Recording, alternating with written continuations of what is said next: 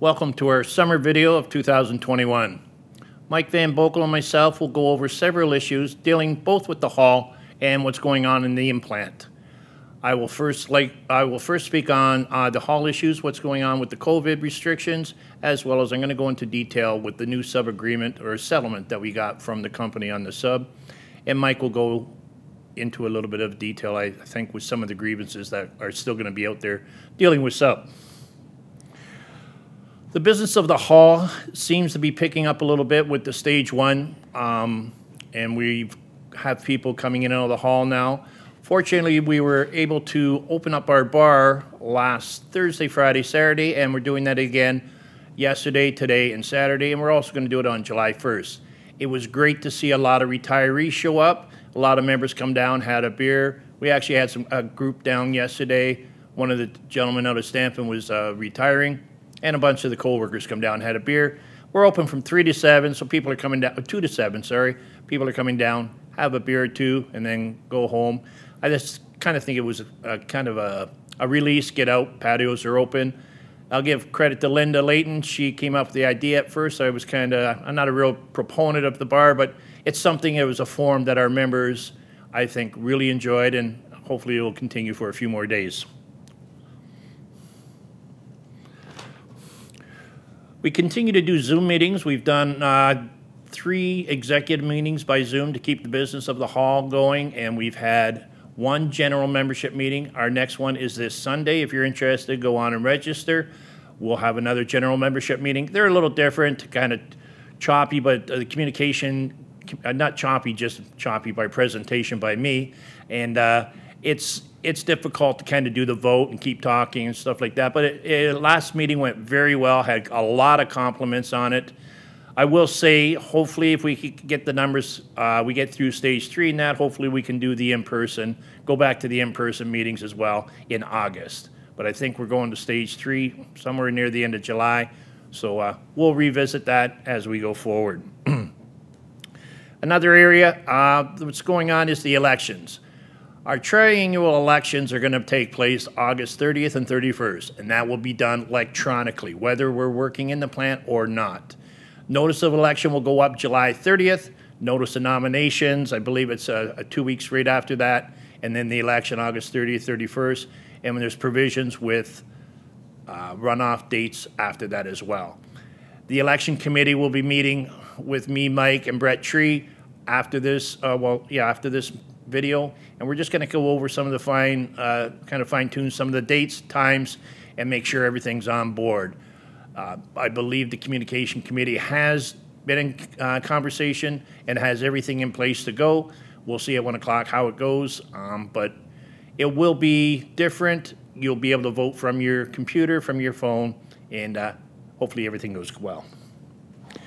One other issue we do have another unit within our local AWC. They're the car carriers out back who take our cars, put them on the rail cars, and put them into the yards and on the trucks out back. Their contract is up August 29th, so we'll be in preparing for that in the late July, early August, and then negotiations will be a week or 2 in August to get a collective agreement. Like I said, their contract expires August 29th, 2021. I've been working with Brett Tree for the last 2 weeks, doing a transition. I am retiring July 1st, so according to our bylaws, Brett, as vice president, does take over the role of president, and then the position will be up for election on August 30th, 31st. We're kind of going through a lot of the stuff that I have outstanding, like AWC and some other stuff. A little bit of housekeeping as far as shredding, getting rid of old files. I'm sending a lot of the benefit stuff that I would have been dealing with back to the benefits office in the implant. But that's been going over very well. The last subject I want to talk about is not about the hall. This is more or less the sub-agreement or settlement that we had discussed several videos now, and we do have a sub-agreement, but I want to go over in detail on how it actually works. I'll start off by explaining our existing language. It needs to change drastically coming up with the Detroit 3 bargaining. That's where it'll have to change. They are both national and the other the other plants are aware that changes need to be made to avoid any complications like this again going forward. But the way it was working before we come up to this agreement was most people, and we're talking most of the 213 hires, I'll go into some of the 2000 ones hired before 213 in my presentation. But the 213 hires, they were entitled to 13 weeks at 65% and 13 weeks at 50. This was more, I believe, kind of an afterthought when it was negotiated, I'm going to say now 12 years ago, 13 years ago. And when it was decided, when it was negotiated, it was more for a permanent layoff. So you would ride 13 weeks at 65 and 13 at 50. It wasn't meant to have reoccurring layoffs off and on, off and on, off and on. What has happened is GM has administered this plan that they were making individuals ride the 13 weeks at 65% and exhaust the 13 weeks at 50% before replenishing, and then you had to be back in the plant before they would replenish. So we had a lot of members who were collecting maybe $17, $12 sub for 13 weeks, and then some weren't collecting any because they couldn't get replenished because they weren't back in the plant. The agreement that we have now, I say agreement, it's more of a settlement that we come up with, is we have a group of individuals who collect 13 weeks at 65 and 13 at 50%. Then we have a group at 26 at 65%, 26 weeks, and then 26 weeks at 50%. If someone is permanently laid off, that's what you will get, and you'll continue. I'm not saying it's good by any means. It's a shitty program. We've tried to do the best we can with what we have, but again, it's going to have to be something that's going to be negotiated to improve. I'd like to see somewhere down the road, we have 3 different classifications, which I think is a crock of shit. Sorry for swearing. But basically, it's brutal. We all need to be one category where basically when you call up for sub and the benefit guy's answers, he's answering the same answer for everybody. This stagger, we have 3 different groups right now. It's confusing for the company, payroll, and especially for the reps, but I mean especially for the individuals where they fall into line. With the temporary layoff, what we have done, we hope to make improvements is with every new layoff, so if we have a reoccurring layoffs, with every new layoff, you're starting a new claim. So you get laid off, well, just for simple date-wise, January 1st, 2020, you get laid off, and then you come back to work on March 1st, and then you were laid off in a couple of weeks. You start a new claim, but you go back 52 weeks, and that is the language with all sub-plans. You go back 52 weeks, and you minus the weeks that you collected. So if you had 13 and 13, and you collected 5 weeks, say, you would subtract 5, and you'd still have 21, and you're going to be paid 21 weeks at 65%. What's good about it is every week you work, you're replenishing those weeks, and the back-end weeks will drop off. So I can't stress enough, once we get back to work, a lot of people hopefully are working as much as they can, because we do foresee that there is going to be some shutdown period, whether it's March, April, whatever time frame it is, but it's going to, the time frame, you know, I'm hearing, first thing I heard was 16 weeks for the retooling. So that's a very aggressive retooling, getting everything back up, but hopefully it's 16 weeks. So if we go fast forward to April 2022, you're going to go back 52 weeks. If you're laid off April 1st, you're going to go back 52 weeks. And if you have 26 weeks, they're going to minus whatever weeks you have in that period. So we're laid off a lot in April and May. So you have to hope that, you know, the more you work, the more will drop off the back end. So a lot of people, even when we get there, aren't going to have a full 26 weeks because they're going to have weeks of entitlement taken off. So, but the strong thing with what the agreement says is every time you get laid off, you're getting paid at 65%.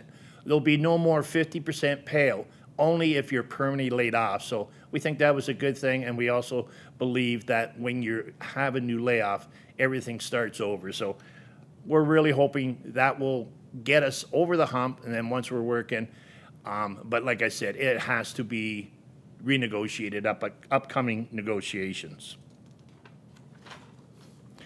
We interrupt this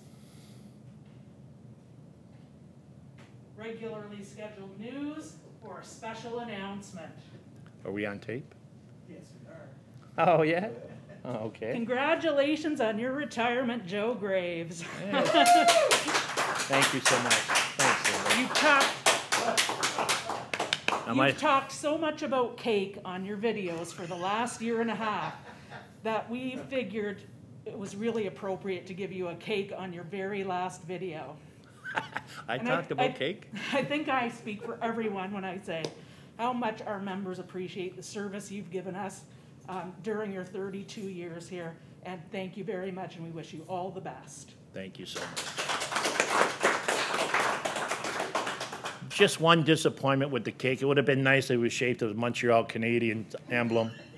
But thank you so much, guys. Thank you. And thank you to the membership for electing me and allowing me to be the representative over the years. Okay, back to business. That was good. Thank you.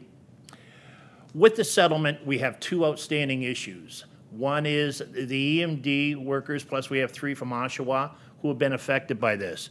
They got hired prior to 213, so they fall under the 5 to 10 category. So they have 26 weeks at 65% and 26 weeks at 50%. They should never have fall under this. There was an agreement. I was part of that agreement back in 2012. I sat in a room with Bob Scott, I think Lois Gothow, Keith Osborne, and the company lawyers, and it was clearly structured in an agreement. It says they get corporate seniority for vacation and benefits entitlement. So as we're going through the weeks of entitlement, weeks of sub, we got over 26 weeks. We got to a period where EMD workers are being reduced down to 50%. The benefits office and myself were getting calls. We were not told that they were going to administer it this way. They never gave us a heads up that they're going to do it this way, which I think was fairly unprofessional of the company to just go ahead and do it and not even think that we were going to hear about it. But the settlement basically, it's a pref-hire language. They had the pref-hire language, and basically they come to our plant. They come with plant seniority for job postings, but they have corporate seniority, company seniority for vacation and benefits entitlement. The sub-language falls under benefits. It falls under the benefit supplemental book.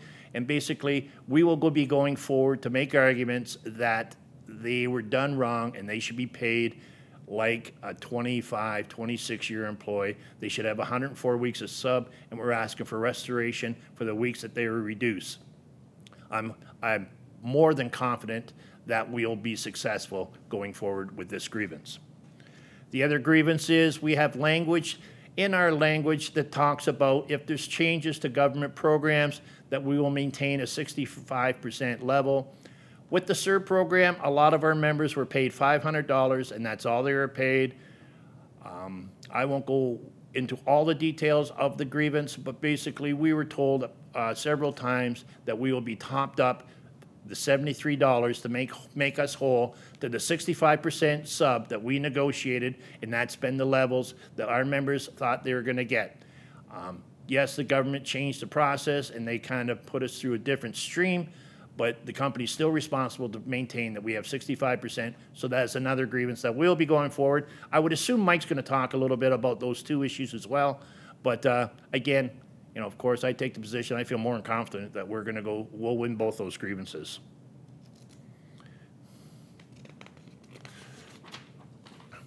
And now I'll turn it over to Mike.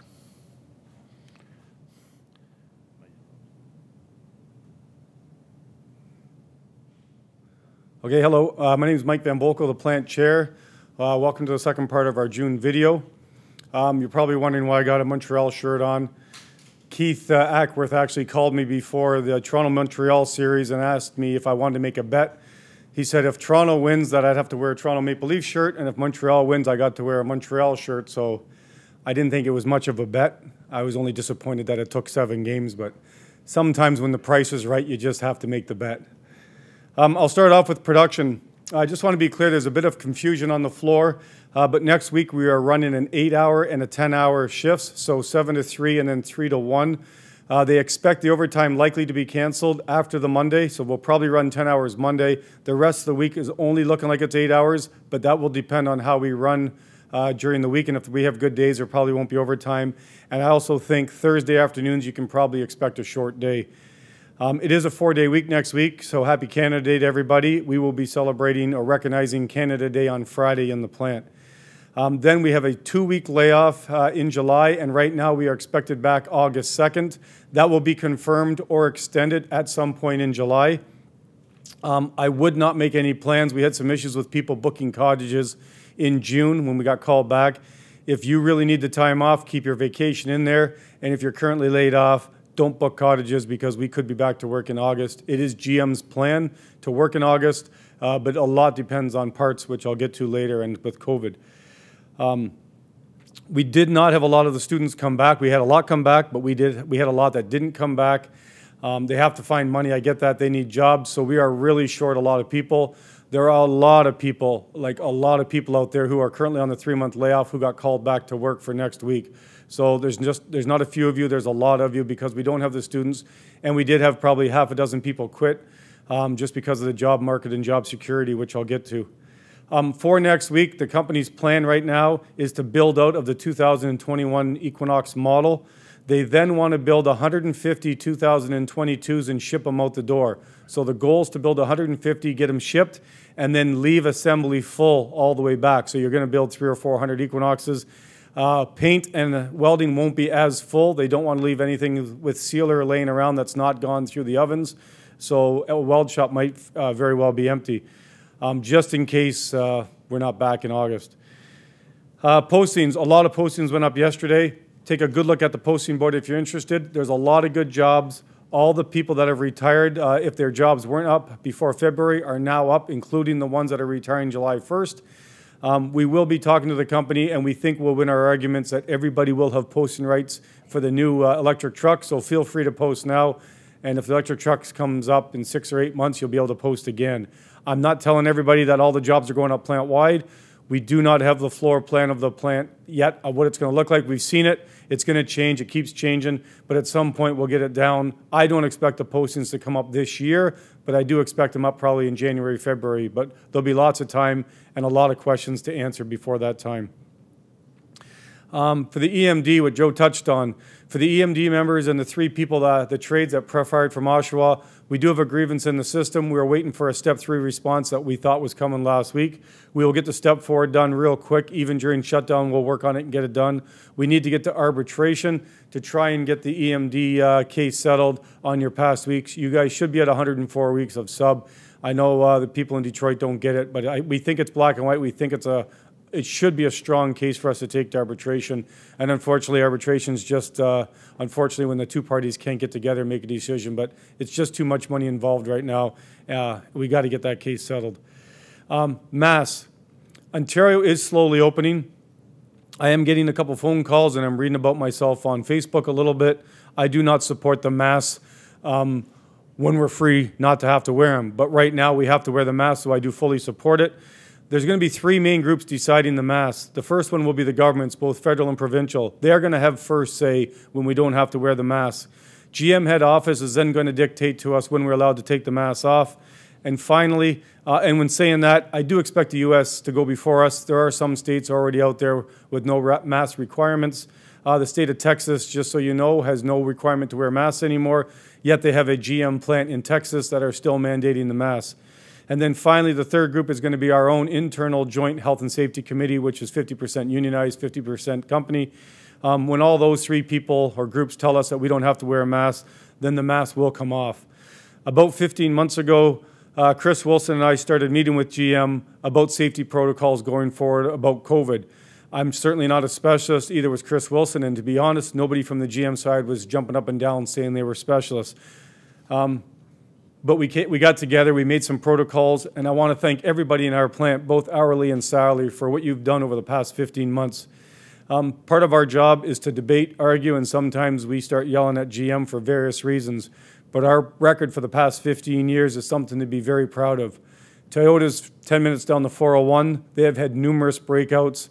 They've had the whole plant go home on more than one occasion. Many businesses in Oxford County have been closed due to COVID. For the past 15 months, whatever we have done, we're doing it right. We have not had a major breakout. We've kept a good control on it. Maybe it's luck, but I'd like to think a lot of it is our safety culture, which is on everyone's shoulder in our plant. I think we did it right, and I think our record shows that. So we're going to keep doing it right. We're not in a race here. I'll tell you right now, we're not going to be the first plant or the first business in Oxford County to lose the mask.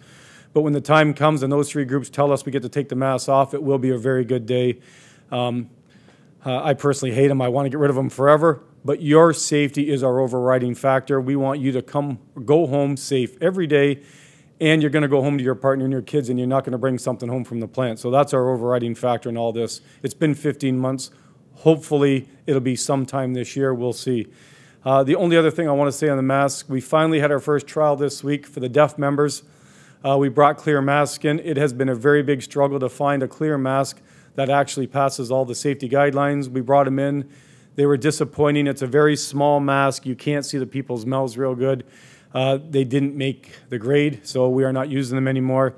The next step we're going to try, instead of trying to find another mask, which we still will try to do, but the company's going to go and give phones to all the deaf members out there, the team leaders, the area leaders, so they can start communicating, become more inclusive, and hopefully that will work with the masks. Okay, July 1st is coming up, Canada Day. It's going to mark another month of people retiring. At least these people got to come in for 3 weeks, say their proper goodbyes, but 22 more people will join our retirement ranks. Of these 22, there is someone I want to mention. Inmate 1103 is Joe Graves, our president. Joe's been a rep for over 30 years. First as a committee person, then as most of you have dealt with him as a benefit rep, and then finally as our president. I personally have been elected for 26 years now, and I can tell you Joe has been a true leader for our local. From last year in August until January this year, Joe and I were doing Big Three bargaining, and then had a little bit of a breather, but not much, and then we started on the CAMI bargaining. I spent a lot more days and nights with Joe than I did my own wife. I know him extremely well, and I'm just telling you that he's a great man of integrity. He'll do anything for our members. He's going to be missed. He's a fountain of knowledge, and he's an expert in all areas of benefits and pensions. Joe and Dan Borthwick formed a very formidable pair. For those of you who don't know, and I think almost everybody does, Dan is fighting cancer right now, and he's in a big battle, so we wish Dan all the best. But Joe and Dan together made quite a formidable pair, much like Laverne and Shirley, Thelma and Louise, Lenny and Squiggy, or for the younger people, maybe Pinky and the Brain. Dan and Joe cared more for this membership than most people will ever know. It doesn't matter if you're a 30-year person or just 6 months started.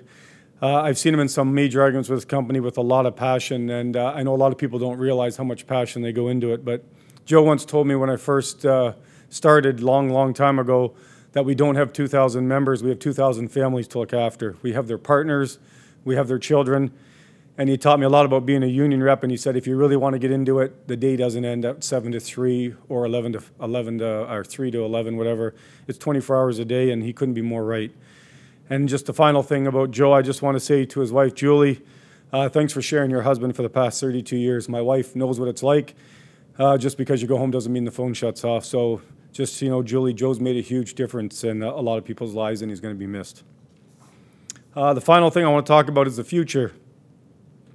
I'm getting a lot of phone calls, a lot of texts and emails, more from our junior members, and I truly understand why.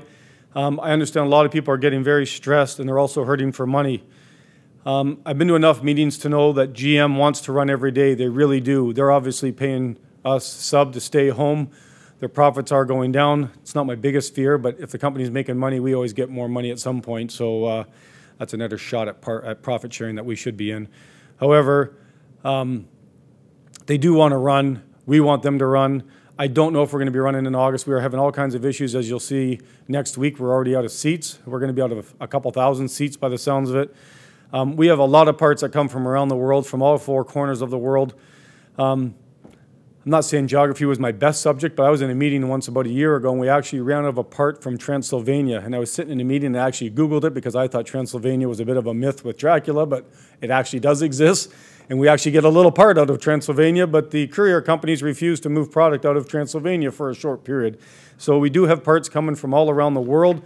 We are clearing up at Canada and in Ontario, which is great news with COVID, but there are some countries out there that are hurting, and we've got a lot of Tier 2, Tier 3, Tier 4 suppliers. I'm really hoping GM and other people have learned from the microchip issue that you got to start building more parts in North America, specifically Canada, and how about Oxford County. But there's a lot of people in here who work great that can build a lot of your parts that you need. But for the junior people, we need to get you in a better position. We thought we made a very good deal on the sub, so you'll be able to get 65% pay. If the company comes out ever with an announcement and we do shut down next year at some time, we'll put memos out, but a lot of people got to put a week of vacation into the down weeks. If we're down in April, May, or June, or February, March, April, you got to put a week of vacation in there. It's for your own benefit. We'll explain it. There'll be lots of time to do it, but we'll explain it. Maybe the shutdown doesn't come till the second half of next year, but if you get your vacation in there, it kickstarts your claim again, and you kick back up if you lose 13 weeks, because we've lost a lot of time in the spring, so you can get your weeks back and get back up to that 65%. You're not blowing a week of vacation. You're kicking your claim back in. Our future is strong. I want to tell people that their postings went up. There's another posting on the board again for the electrical component of the new launch team. There's just that much work. I will be going down, I hope in July, maybe August, but I'm going to go to Detroit, take a look at the Bright Drop, and I've asked them to bring one of the first trucks that they build back to the plant so people can walk by it, actually feel it and touch it. But we got to get people back to work. That's the big thing. I don't know if there's going to be 3-month rotating layoff again, but if there is, try and stay at work, especially the junior people. You got to get your weeks back in there. We're not going anywhere. Our company's not going anywhere. The Bright Drop program is coming. Orders are real.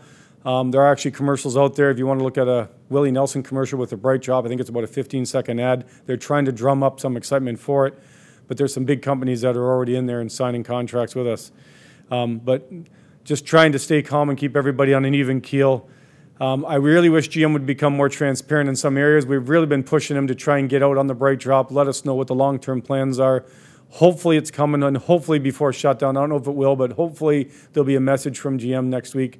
I don't know if it will be or not, about what the next year looks like or the next 18 months look like, so you can get some relief. You don't have to go out there looking for jobs and realize that, hey, the next 12 months might be a bit bumpy because of COVID and everything else, but there's a bright light at the end, and it's Bright Drop, and it's coming. But that's it on my behalf. Just want to say from our implant, stay safe, everyone. Enjoy your summer shutdowns and any extra time off, and hopefully we'll see everybody back here in August. In closing, I'd like to just thank Local 8 membership for all the years, for the support that they've given me. I've worked now close to 33 years, and I'm not going to go through every name and thank everyone. There could be another half hour to this video. I will put out something on the web page. I've written my last statement kind of thanking a lot of people who played an important role for me while I've been here at CAMI. What I do want to do is kind of dispel the rumor that I've never worked on the line. I've worked very hard on the line. I like to dispel that rumor that I haven't worked on the line for those 33 years. One thing, too, I've been very fortunate. I've never been laid off. On all the years of layoff, I've never worked layoff. And another thing is I think I've worked maybe a couple months afternoon. So I've been very privileged, very lucky to both represent the members of Local 8, but as well the route I took. I did take it, I think, originally, and I'll explain it in my letter how I got involved with the union. This today is just to kind of thank everybody, and from the deep, from my heart, I'd just like to thank you. It's been a privilege, an honor to serve the membership of Local 8 in all the elections we've gone through, all the tribulations, all the contracts. I want to thank everyone for the 33 years, and hopefully the plant continues for another 33 years. So in the end, I'd like to say goodbye tension, hello pension. Thank you so much. In solidarity, Joe Graves.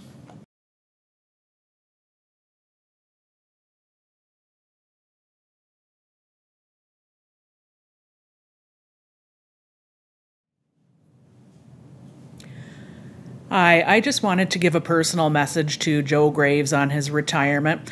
Joe, it's been a real pleasure working with you during your last term over the last 3 years. I've learned a lot from working with you, and I really appreciate your leadership style. You're very laid back, you're very open-minded, and we always have great discussions. You're never afraid to share information, and I really do appreciate that. We've gone through our challenges here at the Union Hall over the last 3 years, not the least of which being actually building this brand new addition onto our Union Hall. That was a huge project, and we learned a lot together doing that. Then, of course, there's been the last year and a half with COVID, which has presented its own challenges. Anyways, I just want to wish you all the best on your retirement. It has been a pleasure working with you, and I wish you nothing but happy days ahead. Thank you. Hello, everybody. Usually we're behind the camera. We're the Local 88 Communications Committee. I'm Alan Fisher. I run the website and also edit all these videos that you're watching. We just wanted to take a quick minute, since we're running the show here now, that we wanted to say thanks, Joe. You've really supported us in everything we've been doing, the electronic elections, the videos, everything we do. And we just want to say thank you. We're all going to say something very short here, and we've got Linda Layton and Doris Weir and Keith Ackworth, and I'm going to pass it on to Linda now. Hi everyone, I'm Linda Layton, Financial Secretary. I've been part of the Communications Committee for, gosh, I can't even remember how long, I think since around 2007. And these days I help these folks with a lot of the editing behind the scenes, some transcription as well, and just doing what I can from an executive board perspective to get things going so that they can do the really, really important work that they do, getting communications out to you. And I just want to say to Joe, who is retiring soon, thank you very much for all you've done for the Communications Committee. I believe you've really helped build a bridge between the standing committees, the executive, and the implant, and you've, I believe, made relationships quite a bit smoother. So thank you very much for doing all of that. Your leadership has been greatly appreciated. Thank you.